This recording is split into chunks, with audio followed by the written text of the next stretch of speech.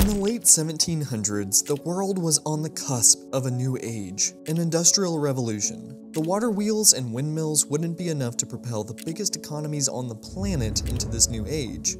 They needed to find an artificial power to grow the production of their mines, factories, and mills. The solution would come in the form of James Watt, a man who felt destined to become a navigation tool craftsmith, but upon discovering the inefficiencies with the very first steam engines, knew that he could make it better, becoming one of the most impactful engineers that helped thrust England's technological and economic progress into the future, bringing the rest of humanity along with it.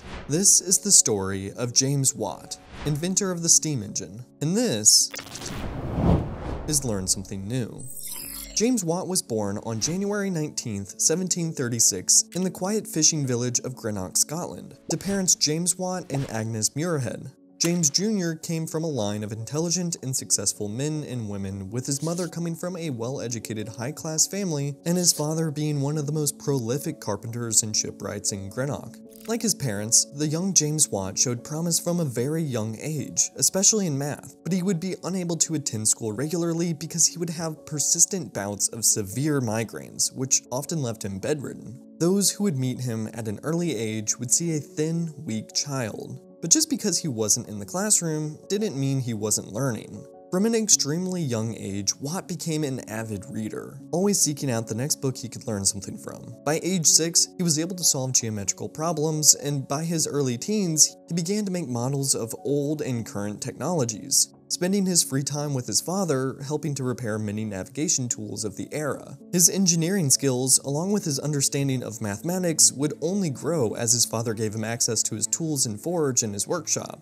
But as Watt came close to entering adulthood, his mother passed away, and his father, whose health was also beginning to fail, made a series of bad business decisions that squandered the family's money and opportunities within Greenock. And so, Watt decided to set off for London, hoping to become a mathematical instrument maker, and a family member would help arrange an apprenticeship for when he arrived. Once there, John Morgan took Watt in as his apprentice and was willing to teach him the ins and outs of the trade. And even though he had little money to pay James with, James would work far longer hours than any of his peers, toiling away within the workshop. This, combined with his previous experience from his father's workshop, allowed him to progress far quicker than any of the other apprentices working under Morgan, but it didn't come without a price. The long hours and hard work began to take a toll on Watt, and despite the apprenticeship typically lasting 7 years, he had to drop out after just 1. Moving to Glasgow, Scotland, James applied for a permit from the Glasgow Guild of Hammermen to open up a shop there. But despite there being exceptionally few mathematical instrument makers in Scotland at the time, he was denied, having not completed a full 7 years in his apprenticeship. In a quick pivot, Watt instead managed to get a job at the University of Glasgow, proving to professors that despite his short formal training, he was more than qualified to repair the instruments, many of which were then installed in the campus's McFarlane Observatory.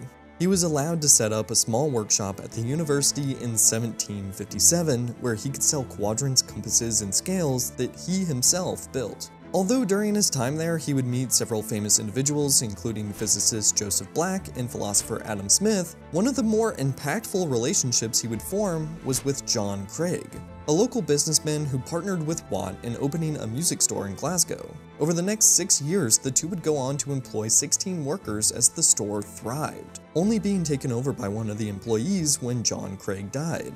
James Watt couldn't run the store himself because he was hard at work coming up with one of the most impactful inventions in history.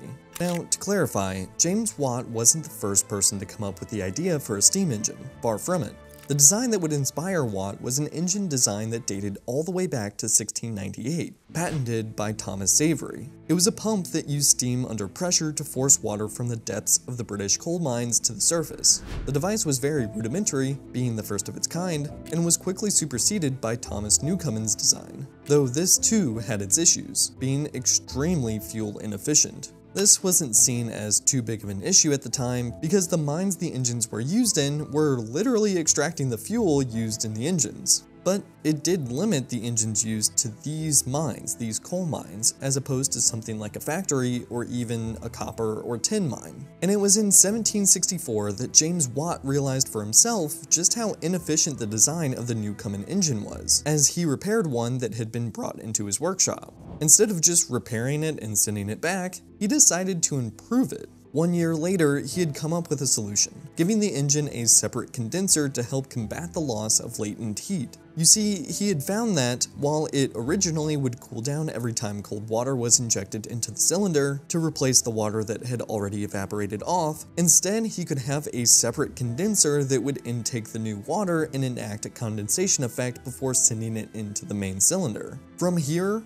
Watt was hooked, convinced that there was a lot more progress to be made, even on his improved version. And it was around this time that he met another inventor, John Roebuck, who encouraged James Watt to follow his gut and pursue making his own engine. They would later enter into a partnership as Watt finished a scaled-down prototype. He was convinced a more efficient engine could expand its use cases exponentially. But it wasn't easy to make an engine from scratch. His progress would regularly stall whenever he needed specific parts machined to a certain specification that simply didn't exist at the time. With progress slowing, Watt was running out of money, and so, from 1766 to 1774, he would work as a land surveyor, helping to mark out routes for canals across Scotland, severely limiting the time he could work on the new engine. His partner, John Roebuck, was little to help financially, going bankrupt in 1772. But when Watt met an engineer named Matthew Boulton, he figured that he might have a shot at making it work. Watt moved again to Birmingham, England with Boulton, where he would gain access to some of the best iron workers in the world, able to produce the precise parts he needed to make the engine work.